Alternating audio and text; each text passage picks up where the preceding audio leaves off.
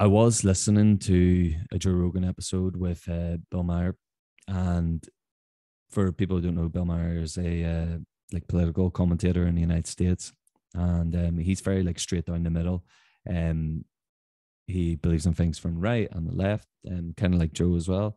Uh, but they were talking about something that I have noticed recently. Well, not recently; it's always been there, but like it seems like it's being pushed on our face a lot, like more so recently, and it's about representation. So I believe I on like there is a time and place for representation, but when you force it at someone, it starts to become annoying. So take for example, I watched MoonKnight on Disney Plus. So Disney, they're going in the same way as like Google and like all the social media outlets where they're trying to push this like woke factor, and some people might be oblivious to it because they don't pay attention to it, but because I'm like I enjoy looking at politics and like and looking at different like world like media news media outlets, um they're always talking about this, and some of the people that I align my principles to also talk about this. So like so Joe Rogan, Bill Maher, Russell Brand, stuff like that. And on Disney Plus on Moon Knight. So Moon Knight is this Egyptian hero, superhero, and he wasn't a vegan.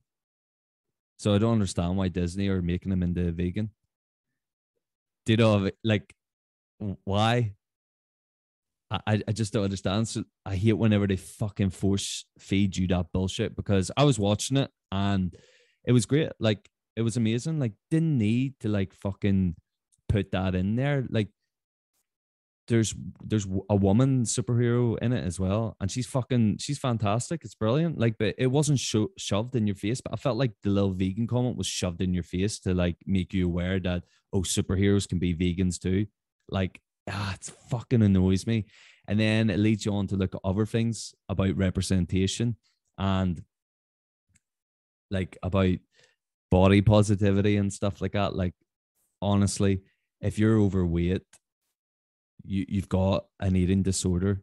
That's it.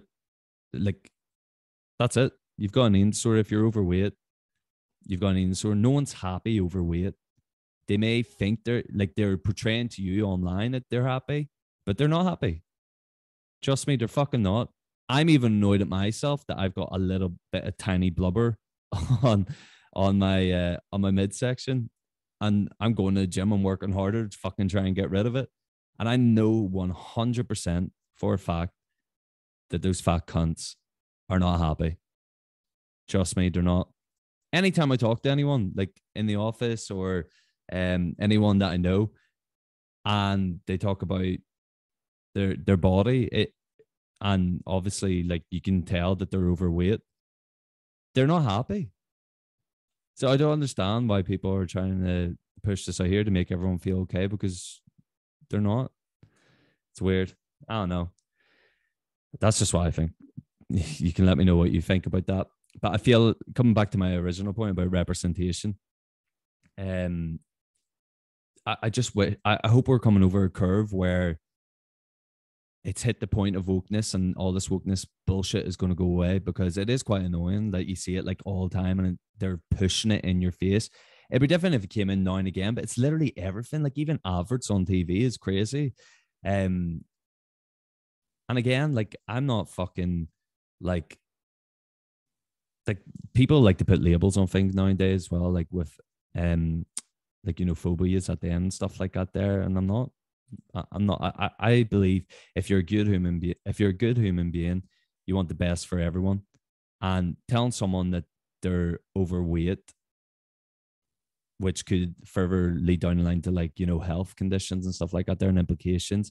I don't think that's a bad thing. You're actually helping that person. Uh, yeah. If you have any thoughts about that as well, put them in the comments. I'll be happy to respond.